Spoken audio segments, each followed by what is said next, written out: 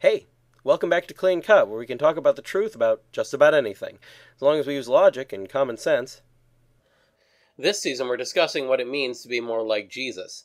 Many Christians place a lot of stress on becoming more like Jesus, but what exactly does that mean? Curing illnesses? Multiplying loaves and fish? Walking on water? Fortunately, not all of the qualities that Jesus demonstrates in the Gospels are quite as hard to attain as those. Jesus also had many qualities that any person can work towards without any of that. And last time, we discussed the courage of Jesus. Today, the respectfulness of Jesus. Was Jesus respectful? When and to whom?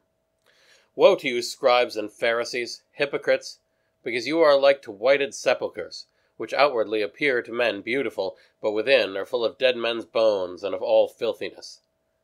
Matthew 23:27. Jesus was clearly not respectful to everyone, which if anything just goes to show that respectfulness is not always best. Some people should be treated with public respect, while others routinely do horrible things, making it important to warn people about them, as Jesus does to his disciples. All things therefore whatsoever they shall say to you, observe and do, but according to their words do ye not, for they say and do not. Matthew 23:3. However, there are many people who are better than the Pharisees, and many people who deserve more respect than them. There are also many ways to respect people. For one thing, by treating them honestly and virtuously, a consistent theme in Jesus' life. And a certain scribe came and said to him, Master, I will follow thee whithersoever thou shalt go. And Jesus said to him, The foxes have holes, and the birds of the air nests, but the Son of Man hath not where to lay his head. Matthew 8:19-20. Here, a scribe offers to become one of the followers of Jesus. In those times, becoming someone's follower usually meant that they would take time to teach you and instruct you in what you needed to do. In the case of scribes, this usually didn't involve a lot of traveling, but Jesus warns this scribe that if he really wants to follow Jesus, he'll need to be prepared for constant travel. Tax collectors, fishermen, zealots, and missionaries were used to traveling to do their work, but for a scribe, being a follower of Jesus would have been a jarring experience, and Jesus is upfront with him about that. Jesus was often like this with those who wanted to be his disciples, even telling Peter his eventual fate long before it happened. Sadly, though, the scriptures don't say whether the scribe from these passages actually did follow Jesus or not. And one of the multitude said to him, Master, speak to my brother that he divide the inheritance with me. But he said to him, Man, who hath appointed me judge or divider over you? Luke 12:13-14.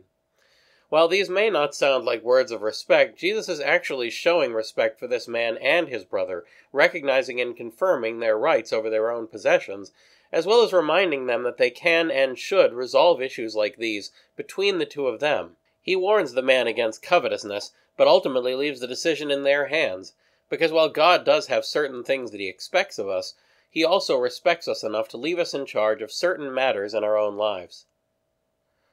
And the wine failing, the mother of Jesus saith to him, They have no wine.